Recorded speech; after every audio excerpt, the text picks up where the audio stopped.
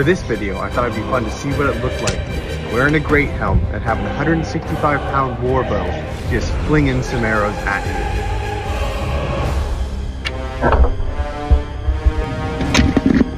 Closer than I would have liked. I almost hit my phone. It went through the eye slot here, and I was actually pretty nervous about that.